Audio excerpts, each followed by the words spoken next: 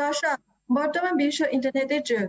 IT প্রযুক্তি আর mobile phone আমাদের জীবনে অনেক পরিবর্তন এনেছে। মোবাইল ফোনের মাধ্যমে আমরা বিশ্বের সঙ্গে নিবিড়ভাবে সংযুক্ত করি, অথচ ফোনের পাওয়া নানা তথ্য আমাদের উপরও প্রভাব ফেলেছে। আজকে মোবাইল অ্যাপ্লিকেশন নিয়ে আলোচনা করব চ্যানেল ফোকাস অনুষ্ঠানে। RTV আর ছানা মিডিয়া গ্রুপের এই আয়োজনের সঙ্গে আছি আমি ইউকোয়াংইউ আনন্দী।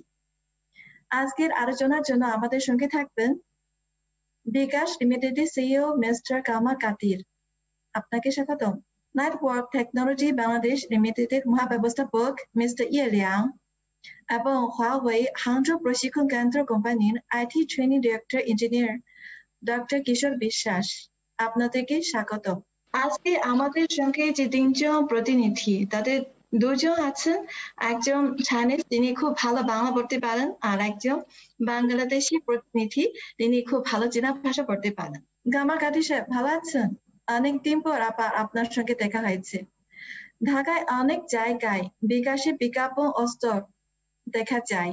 আমার মনে হয় আপনি বা আপনার নাম বাংলাদেশি দর্শকদের কাছে খুব সুপরিচিত।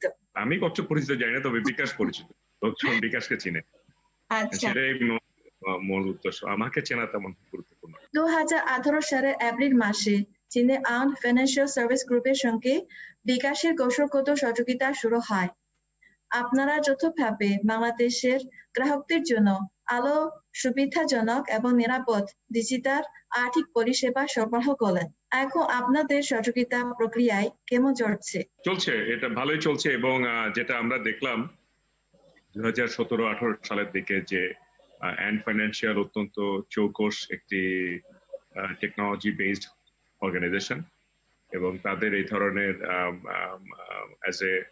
তারা বিনিয়োগকারী হিসেবে ভারতে, পাকিস্তানে বা এশিয়ার অন্য বিভিন্ন দেশে এই ধরনের প্রযুক্তিতে ইনভেস্ট করেছে। তো সুতরাং আমরা দেখলাম যে তাদের শুধুমাত্র যে নিজেদের দেশেই ভালো করার এক্সপিরিয়েন্স আছে তা না, তারা আমাদের পার্শ্ববর্তী দেশগুলোতেও এই ধরনের প্রযুক্তি নিয়ে যাওয়ার একটা ভালো দৃষ্টান্ত স্থাপন করেছে। তো এছাড়াও যেহেতু চায়না এমন একটা দেশ যে গত 20 বছরে তাদের আর্থিক যে সমৃদ্ধি ঘটেছে, এটা আমাদের দেশের জন্য একটা ভালো ইন্সপায়ারিং ফেনোমেনা, এবং আমরাও একটা উন্নয়নশীল দেশ থেকে উন্নত হতে চাই তাদের মতন। সুতরাং তাদের ওই এক্সপিরিয়েন্সটা আছে যে সোজা কথায় আস্তে আস্তে আর্থিক উন্নতি হলে কিভাবে সামাজিক আর্থিক বিভিন্ন সলিউশন নিয়ে আসা যেতে পারে।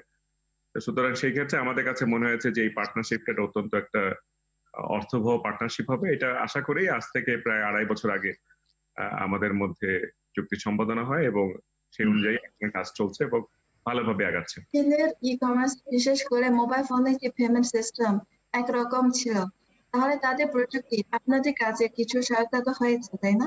অবশ্যই অবশ্যই, এবং ফ্র্যাঙ্কলি তবে প্রত্যেকটা দেশেরই আইন কানুন এবং তাদের কাজের ধরন ডিফারেন্ট। তো আমরা চেষ্টা করেছি যে তাদের ভালো কিছু জিনিস আমাদের মাঝে অ্যাডপ্ট করা। আমরা যে আমাদের সার্ভিসের মধ্যে আমরা চেষ্টা করেছি যে ওইখান থেকে যদি কিছু ভালো কিছু শেখা যায় সেটাকে এখানে প্রতিস্থাপিত করা। তো মানে এটা এরকম না যে ওইখানকার টেকনোলজি সরাসরি এখানে ব্যবহৃত হচ্ছে। এখানে যে সিস্টেমটা আছে সেটার মধ্যে যদি ভালো কিছু দেখা যেতে পারে, বা চাইনিজ আমাদের যে পার্টনার আছে তাদের সিস্টেমের মধ্যে, প্রসেসের মধ্যে, সেটাকে আমরা এখানে ইমপ্লিমেন্ট করার চেষ্টা করেছি। তো এই এফোর্ট অব্যাহত আছে। অতীতে কিছু হয়েছে, হয়তো ভবিষ্যতে আরো কিছু হতে পারে। আজকে আপনাদেরকে আরেকজন চীনা বন্ধুর পরিচয় দিচ্ছি, তিনি মিস্টার ইয়ালিয়া। যিনি ঢাকা বিশ্ববিদ্যালয়ে আধুনিক ভাষা ইনস্টিটিউটে বাংলা ভাষা শিখেছেন, আমার সিনিয়র। এখন বাংলাদেশে একটা short video live show application লিঙ্কাস প্রতিষ্ঠা করেছেন। আমি তাকে জিজ্ঞেস করতে চাই যে লিঙ্কাস আর চীনের জনপ্রিয় মোবাইল অ্যাপ্লিকেশন টিকটক এর সঙ্গে কি কি পার্থক্য আছে বা কি কি মিল আছে? মিস্টার ইয়ালিয়া, আপনি একটু বলবেন? Yes, yeah, I'm from Linkas, and we have been in Bangladesh for 3 years. and we are a live and digital service platform. Yeah, our main business is live, and it's a live streaming, and also we have social network. This is very popular in China, but now in last 3 years we have been trying very hard, and now in Bangladesh the live streaming is also becoming a popular platform, and we also have some cooperations with Bcash. Yeah. And and we are aiming, to bring a kind of digital life, a very, which is happening everywhere in China to Bangladesh. We are trying our best, starting from live streaming, and we are trying to create more opportunities to, local people. And for example, in our company, our main staffs are from local. And we have only 2 Chinese in Linkas, in Bangladesh. Yeah. So we are trying our best. We are trying to grooming the market to understand what is live streaming and how live can help people, how live can also help social network. So we are trying to innovate something, and not only just copy from China. We are trying to bring something new and develop something and which is demanded by the people of Bangladesh. Thank you. Thank you. আমিও লিঙ্কাসের app দেখেছি এবং তাদের ওয়েবসাইটে দেখেছি। ওখানে 4 জন Bangladeshi ambassador তাদের ওয়েবসাইটে আমরা দেখতে পাচ্ছি। বাংলাদেশের খুব জনপ্রিয় ক্রিকেট খেলোয়াড় সাকিব। Thank you. কিশোর বিশ্বাস তো চীনের হাংজৌ সফরে আছেন। তিনি এর আগে চীনের সবচেয়ে বিখ্যাত বিশ্ববিদ্যালয় বেইজিং বিশ্ববিদ্যালয় থেকে ডক্টরেট ডিগ্রি অর্জন করেন। তার চীনা ভাষা খুব ভালো, এমনকি তিনি চীনের প্রাচীন গানের কবিতা অনুবাদ করতে পারেন। এখন তিনি যে হাংজৌতে একজন আইটি ইঞ্জিনিয়ার হিসেবে কাজ করেন। হাংজৌ চীনের আইটি কেন্দ্র মহানগরের অন্যতম। সেখানে আলিবাবা, নেটইস্ট, ইত্যাদি অনেক চীনের বিখ্যাত আইটি কোম্পানিও আছে। এখন হুয়াওয়ে কোম্পানির উপরে যুক্তরাষ্ট্রের নানা শাস্তিমূলক ব্যবস্থা নিয়েছে। আপনি তো হুয়াওয়েতে চাকরি করেন, আর আপনার চাকরির উপর কোনো চাপ অনুভব? আমরা সবাই অবগত আছি যে দুদেশের মাঝখানে চীনের হুয়াওয়ে এবং যুক্তরাষ্ট্রের মাঝখানে বেশ টানাপোড়েন চলছে। তো আমি যে ডিপার্টমেন্টে চাকরি করি, আমি আছি হচ্ছে হাংজৌর বৈশ্বিক ট্রেনিং সেন্টারে, আমরা যেটা বলি হচ্ছে গ্লোবাল ট্রেনিং সেন্টার। এবং আমাদের ট্রেনিং এর যারা মুখপাত্র এবং ট্রেনিং এর আমাদের যারা ট্রেনিং এর বিষয় যাদেরকে আমরা ট্রেনিং দেই, তারা হলো এই সারা বিশ্ব জুড়ে মোবাইল অপারেটরদের এমপ্লয়িজ। তো আমরা টেকনিক্যাল ট্রেনিং দিয়ে থাকি, network related R IT related. আমি যে বিষয়ে ট্রেনিং দিই সেটা হচ্ছে বিগ ডেটা এবং আর্টিফিশিয়াল ইন্টেলিজেন্স, কৃত্রিম বুদ্ধিমত্তা। তো ট্রেনিং দেওয়ার ব্যাপারটা অনেকটা শেখানোর মতো এবং পুরোপুরি হচ্ছে বিজ্ঞান প্রযুক্তি বিষয়ক।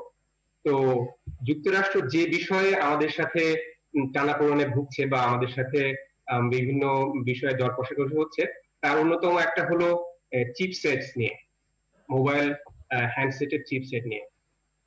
তো আমাদের হুয়াওয়ে আসলে 4টা বড় বিজনেস গ্রুপ আছে। তার মাঝখানে একটা ছিল, আমরা যেটা বলি সেটা হচ্ছে এন্ড ডিভাইস বিজনেস গ্রুপ বা মোবাইল বিজনেস গ্রুপ। তো সেই বিজনেস গ্রুপের উপর প্রভাব একটু সরাসরি পড়েছে। তবে আমরা যেখানে আছি আমরা হচ্ছে মোবাইল অপারেটর বিজনেস গ্রুপ, তো এখানে আমাদের উভয় প্রভাব পড়েনি। এবং আমাদের যে কাজটা ছিল তথ্য প্রযুক্তি বিষয়ে গবেষণা চালিয়ে যাওয়া এবং আমাদের ক্লায়েন্টদেরকে বিভিন্ন বিষয়ে ট্রেনিং দেওয়া, বিশেষ করে হচ্ছে আমাদের আইটি রিলেটেড বা নেটওয়ার্কিং রিলেটেড ট্রেনিং দেওয়া, সেটাতে কোনো প্রভাব পড়েনি। এই ধরনের প্রভাব খারাপ হলেও কোনো না কোনো ভাবে আসলে একটা সুযোগ সৃষ্টি করে। সেটা হলো নিজেদের পায়ে দাঁড়ানো এবং নিজেরা আরো উদ্ভাবনশীল হয়ে, ক্রিয়েটিভ হয়ে যেসব বিষয়গুলোতে আমরা অন্যের উপরে নির্ভরশীল ছিলাম সেসব দিক থেকে আমরা আবার স্বনির্ভর হতে পারবো বলে আশা করি। আচ্ছা, ভালো বলেছেন। মিস্টার কামাল কাদির, আপনি বাংলাদেশে ই কমার্সের জনক। আপনার দৃষ্টিতে বিকাশ কিভাবে মানুষের জীবনযাত্রাকে সহজ করে তুলেছে? বাংলাদেশ আর চীনে ই কমার্সের উন্নয়নের যাত্রার পার্থক্য কি? দেখেন, আমি যখন ই কমার্স নিয়ে কাজ করি তখন 2005 সালে। তখন ই কমার্স বলতে আসলে অনেক কিছুই, মানে যেগুলো ফুল ই কমার্স বলতে যে অভিজ্ঞতাটা আসে মানুষের মাথায় যে আমি একটা জিনিস দেখতে পারবো, সেটা তখন আমি পছন্দ করলাম। পছন্দ করার পরে আমি সেটাকে কিনবো এবং এটা আমার বাড়ির দোরগোড়ায় কেউ এটাকে ডেলিভারি দিবে। এটা করতে যে বিভিন্ন স্টেক হোল্ডারের রোল আছে। একটা আছে যে একজন এটাকে তুলে ধরবে, তারপরে আছে এটাকে একজন এটার জন্য দাম দিতে সাহায্য করবে, তারপরে এটাকে একজন ডেলিভারি দিবে।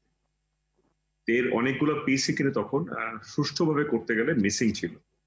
তার মধ্যে একটা ছিল একটা ইউনিভার্সাল পেমেন্ট সলিউশন, যে গ্রামের একটা লোক বা ক্রেডিট কার্ডের বাইরে বা ডেবিট কার্ডের বাইরে, প্লাস্টিক কার্ডের বাইরে ব্যবহার করার মতন পেমেন্ট সলিউশন দেওয়ার মতন অবস্থা আসলে তখন ছিল না আমাদের।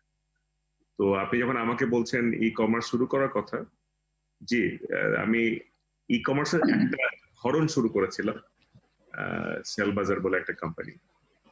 কিন্তু সেখানে শুধুমাত্র কি বিক্রি করতে চাচ্ছি এবং ক্রেতা এবং বিক্রেতা একে অন্যের সাথে মিট করার একটা সুযোগ ছিল, কিন্তু সেখানে কোনো পেমেন্ট করার সুযোগ ছিল না। সুতরাং I would not take the credit for a complete e-commerce solution, but rather e-commerceের first phase যেটা, সেটার হয়তো একটা শুরু হয়েছিল আমাদের হাত ধরে। তো কামিং ব্যাক টু সেলফ বিকাশে, যে বিকাশের যেটা সুবিধা আছে যে it has created A universal platform. দেশের সর্বস্তরের মানুষ একটা পেমেন্ট করার সুযোগ পাচ্ছে, তো এবং তারা ইলেকট্রনিকলি টাকা পাঠাতে পারছে একে অন্যকে, ইলেকট্রনিকলি টাকা স্টোর করতে পারছে, এবং এই টোটাল সার্ভিসটা সেন্ট্রাল ব্যাংকের আওতায় রেগুলেটেড সার্ভিস হিসেবে ব্যবহৃত হচ্ছে।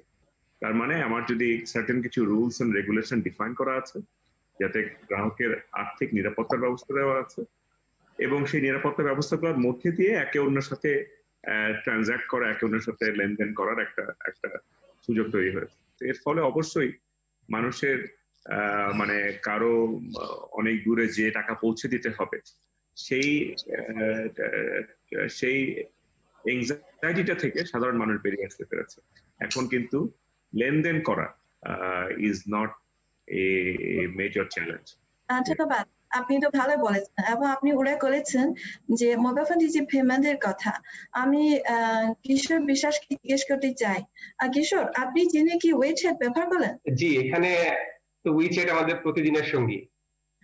হ্যাঁ, ওয়েবসাইট দিয়ে আপনি পেমেন্ট করেন নাকি? জি, এখানে উইচ্যাট ছাড়াও আলিপে আছে, তো আমরা হয় উইচ্যাট না হয় আলিপে দিয়ে আর কি এখানকার দৈনন্দিন কাজ সেরে দিই। ভবিষ্যতে যদি কোনো কারণে যে ওয়েবসাইট, অ্যাপল ফোন বা অন্যান্য মোবাইল ফোনে এটা ডাউনলোড করতে না পারে, তাহলে অনেক অসুবিধা হয় নাকি? সত্যি কথা বলতে কি, প্রায় কয়েক বছর হয়ে গেল, 3-4 বছর হয়ে গেল, এখন আমরা বাস্তবিক টাকা মানে কাগজে যে টাকা সেটা নিয়ে আর কখনো কোথাও বের হয়ে নাই। তো এই ইলেকট্রনিক পেমেন্টের মাধ্যমে উইচ্যাট অথবা আলিপের মাধ্যমে সব কাজ আমরা সেরে দিই। তো যার ফলে হুট করে যদি এই দুটো অ্যাপস অথবা উইচ্যাট বন্ধ হয়ে যায়, সেটা অবশ্যই আমাদের দৈনন্দিন জীবনে অনেক প্রভাব ফেলবে। কারণ বাংলাদেশে থাকতে আমিও ফেসবুক, মেসেঞ্জার, হোয়াটসঅ্যাপ এগুলো ব্যবহার করি, কিন্তু এইসব অ্যাপ্লিকেশন মধ্যে যে ওয়েবসাইটের মতো এত বেশি উপাদান নেই যে নানা কাজ করা যায়। কিন্তু ওয়েবসাইট শুধু চ্যাটিং, ছবি, ভিডিও শেয়ার করার পাশাপাশি আরো অনেক সার্ভিস আছে। এটা আমার কাছে খুব সুবিধা মনে হয়। যদি একদিন এখানে বন্ধ হয় তাহলে অনেক অসুবিধা হবে। জি, আসলে আমরা এখানে যে সুবিধাটা পাচ্ছি যে অনেকগুলো অ্যাপস এর বিভিন্ন ফাংশনালিটি এগুলো একটার ভিতরে পাচ্ছি, যার ফলে এক উইচ্যাট দিয়ে কিন্তু আমাদের আসলে দৈনন্দিন যতগুলো কাজ আছে, যেমন বলতে পারি এটা সোশ্যাল মিডিয়া, এটা আবার হচ্ছে মানি ট্রান্সফার একটি প্ল্যাটফর্ম, এবং এর মাধ্যমে আমরা যে কোনো ধরনের বিল, এমনকি আমাদের বাসা বাড়ির পানির বিল, গ্যাসের বিল, কারেন্টের বিল সহ সবকিছু পরিশোধ করতে পারি। এক কথায় আমরা এই একটা অ্যাপস ব্যবহার করে অনেকগুলো কাজ একসাথে করে ফেলতে পারি, এবং এটা হচ্ছে উইচ্যাটের সবচেয়ে বড় একটা গুণ বলবো। আমি তো অনেকদিন ধরে Huawei ফোন ব্যবহার করি। আমি ব্যবহার করেছি Huawei ব্র্যান্ডের Mate 8, Mate 20, Mate 20 Pro। কিন্তু এখন বাংলাদেশ থেকে আমি যে Huawei মোবাইল ফোনে গ্রামীণ ফোনের যে মাই চিপ ডাউনলোড করতে পারি না। এটা একটা সমস্যার সম্মুখীন হচ্ছে। কিন্তু যারা অ্যাপল ফোন বা অন্যান্য ব্র্যান্ডের ফোন ব্যবহারকারীরা হয়তো ভবিষ্যতে যে চীনের উৎপাদিত অন্যান্য মোবাইল অ্যাপ্লিকেশন ব্যবহার করতে পারছে না। এখন এটা নিয়ে অনেক আলোচনা হচ্ছে যে মিস্টার ইয়ে, আপনি কখনো এটার সম্মুখীন হয়েছে? Okay, yes. As a matter of fact, I am not facing much trouble of utilizing any mobile or even say like Huawei, different models of Huawei. Yeah, because most of the cases I purchased the mobile from outside of China. Yeah, so it's working. Yeah, and I also heard from my friends that yeah, it's not disturbing. I mean, sometimes maybe Play Store is not available or what, but anyway, they find some way to solve. It's not a big problem, at least, yeah, because there are so many ways of solving any internet issues nowadays. So it's more or less okay. Okay, thank you. তো আপনাদের মন্তব্যের জন্য ধন্যবাদ। আমরা আবার আলোচনা করব ছোট এক বিরতির পর। দর্শক দেখছেন চ্যানেল মিডিয়া গ্রুপের সহযোগিতায় আলোচনা অনুষ্ঠান চ্যানেল ফোকাস। এই পর্যায়ে নিচ্ছি বিরতি, ফিরছি একটু পরে। সেই পর্যন্ত আমাদের সঙ্গে থাকুন।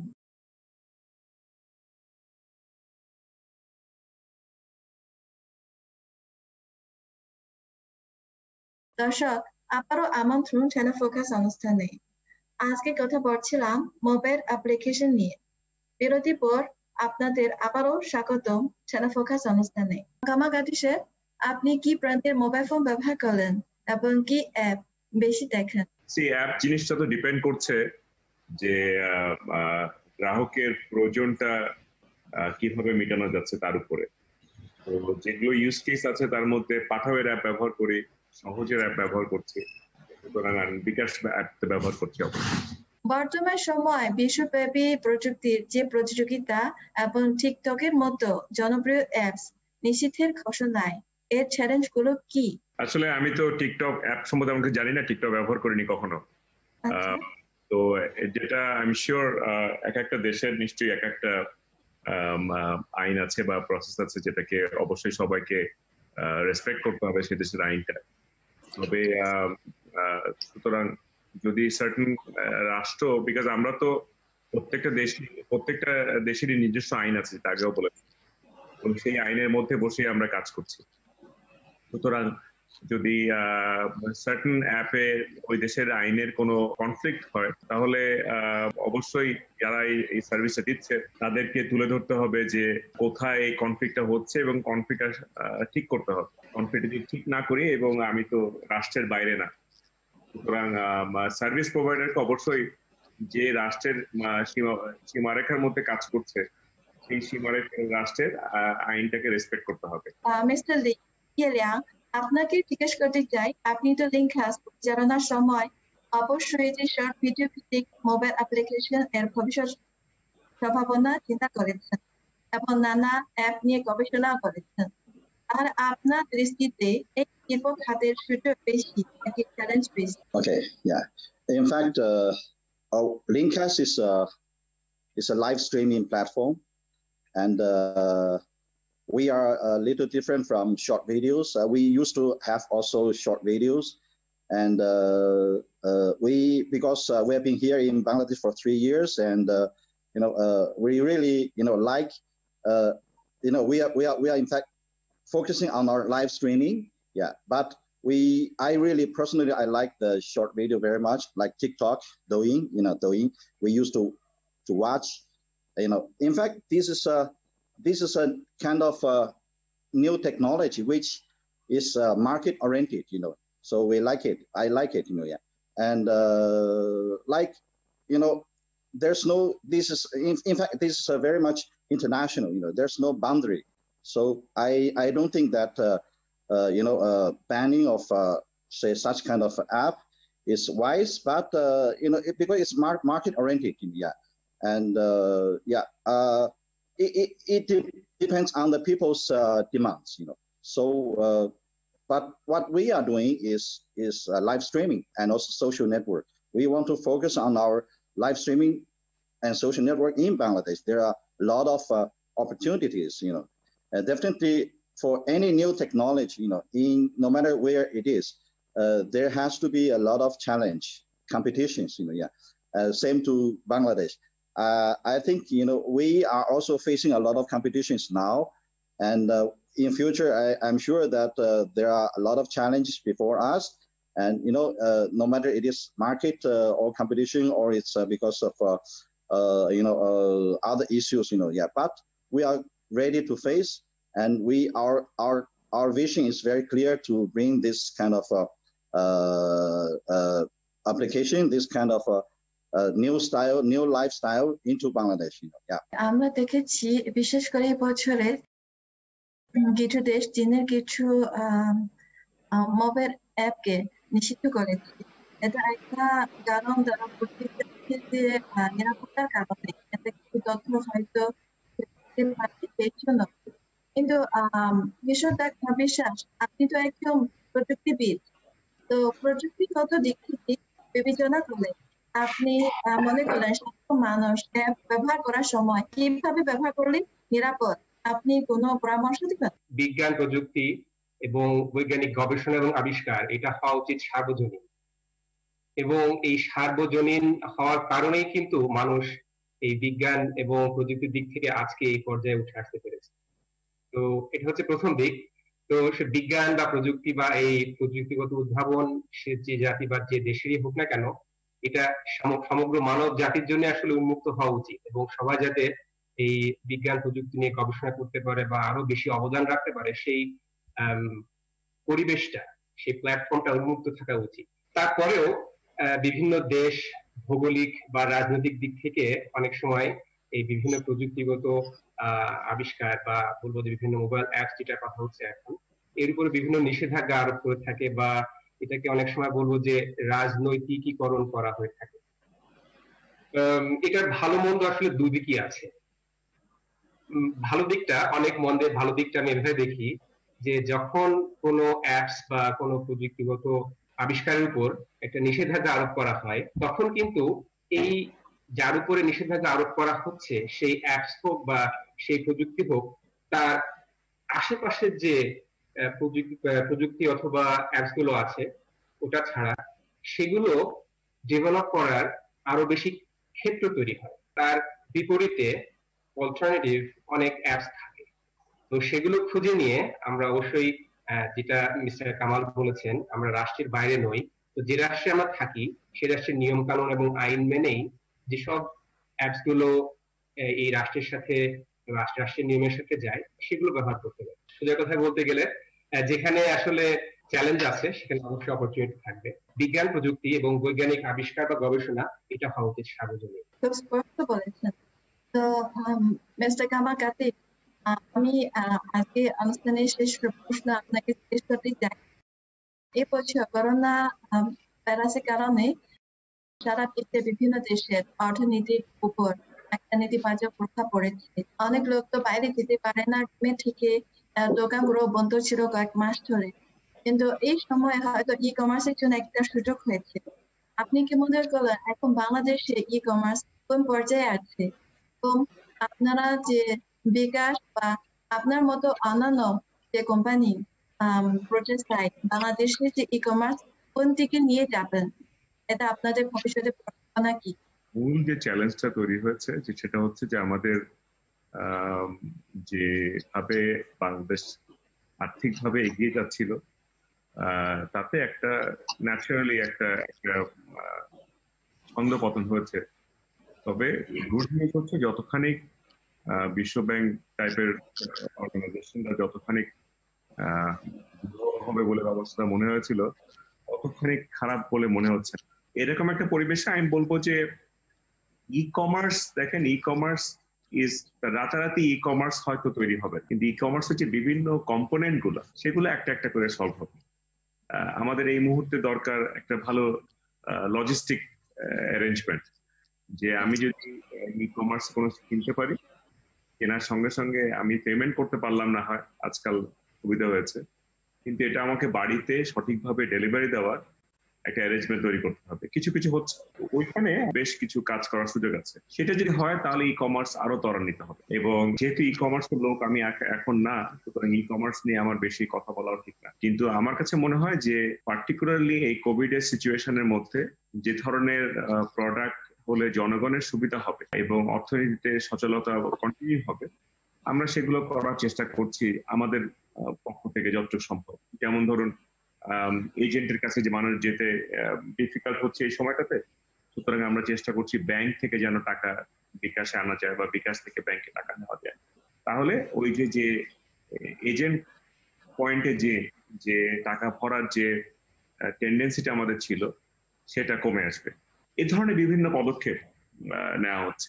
সার্বিকভাবে এই যে বাংলাদেশে গত 9 বছর ধরে ডিজিটাল বাংলাদেশ গড়ার যে একটা হোমওয়ার্ক হয়েছে এবং যে একটা শুধু প্রসারী একটা চিন্তা ছিল সরকারের যে আস্তে আস্তে সবকিছু ডিজিটালি নিয়ে যেতে হবে, তার ফলাফল কিন্তু মানুষ এখন পাচ্ছে। খুব ভালো বলেছেন। টানা ফোকাস অনুষ্ঠানে অংশ নেওয়ার জন্য ধন্যবাদ। দর্শক, এতক্ষণ আমরা মোবাইল অ্যাপ্লিকেশন এবং ই কমার্স নিয়ে আলোচনা করেছি। আজকের অনুষ্ঠানে আমাদের সঙ্গে ছিলেন বিকাশের লিমিটেডের CEO mister Kamal Kadir, link has network technology বাংলাদেশের লিমিটেডের মহাব্যবস্থাপক মিস্টার ইয়ে লিয়াং, Huawei হাংঝৌ প্রশিক্ষণ কেন্দ্র কোম্পানির IT training director engineer doctor কিশোর বিশ্বাস। আলোচনা অনুষ্ঠান টানা ফোকাস এ পর্যন্তই। আমি আনন্দী বিদায় নিচ্ছি। এই অনুষ্ঠানটি দেখার জন্য সবাইকে ধন্যবাদ।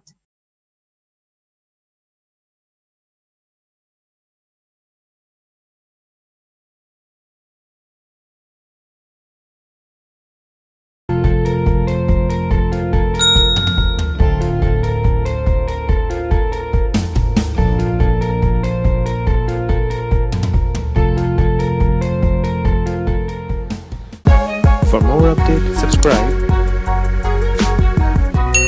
and press the bell icon on YouTube app and never miss another update.